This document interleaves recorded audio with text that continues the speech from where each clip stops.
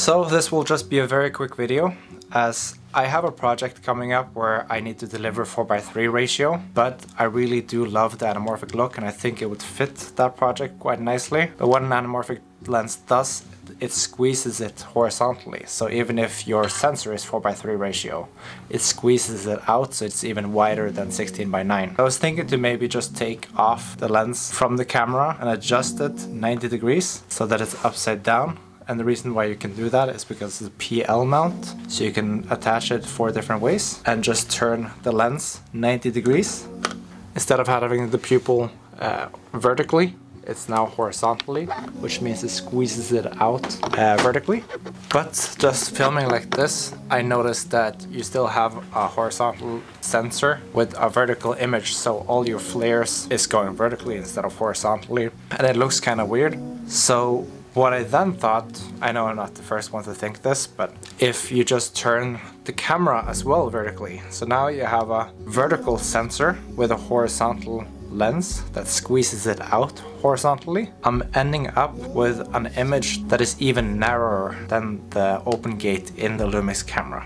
But I'm quite pleased with the character you get. Instead of having the anamorphic characteristics in the various sides, you now get them in the top and in the bottom. You still get horizontal flares. It just gets a little bit more awkward to hold the camera because, you know, everything is made to be horizontally, but now you're holding it vertically. So I tried having a DJI Focus Pro and a handle on the side and a monitor and everything, but it just ended up being quite weird to hold. So at the end, I just used the monitor and that's it. And yeah, enjoy.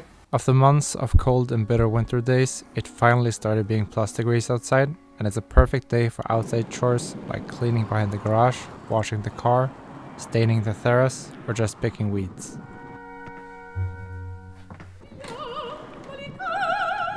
There's also the outside furniture that needs to be prepped for the summer. I see they also need to be stained. Well, there's plenty of time for that after I've checked on the greens. The first rose seems to be blooming, so I guess it's time to sow a few more rows.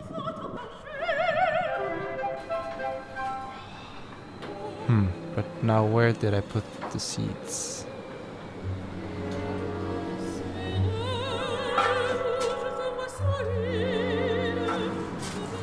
There they are. Oh, wait. I should probably assemble the grill that I bought last year.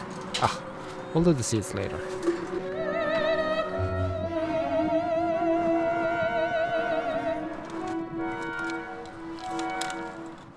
Though I'm feeling a little bit snackish.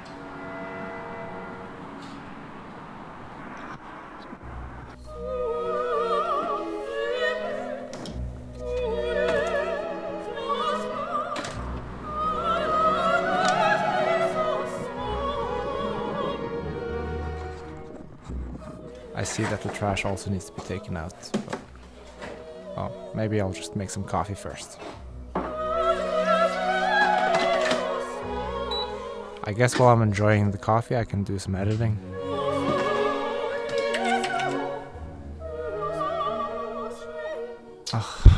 Right, it's tax season.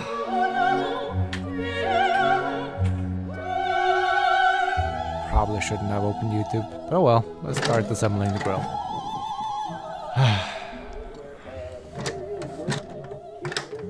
So as I was wearing the meta glasses throughout the whole video, I have a few behind the scenes to show you. But basically, you need a monitor that is capable of doing a custom D-squeeze, because now instead of having an anamorphic 1.5 stretch, you get 0.5. So you need to, instead of squeezing out the image that way, you need to squeeze it out that way in the monitor. And that's not all of the monitors that's possible to do that with. But this Portgeese LH7P is possible to do that with. Using the Focus Pro got a bit too bulky, because then I need to add more shit here when it's just a few shots that I need with anamorphic lens. So usually I will be shooting like this, taking off the monitor from this side, taking it on this side, and just holding like this and focusing manually. This works for this project, and I'm sure it works in the future as well. And I have a built-in ND filter on the PL adapter, so that's quite convenient. But yeah, that was the video. Thank you so much for watching, and consider watching this video next and hitting subscribe, and hopefully I'll see you again. Have a good spring.